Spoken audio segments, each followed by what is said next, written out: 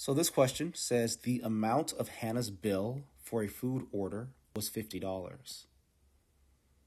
Hanna gave a tip of 20% of the amount of the bill. Okay, so $50 equals the bill.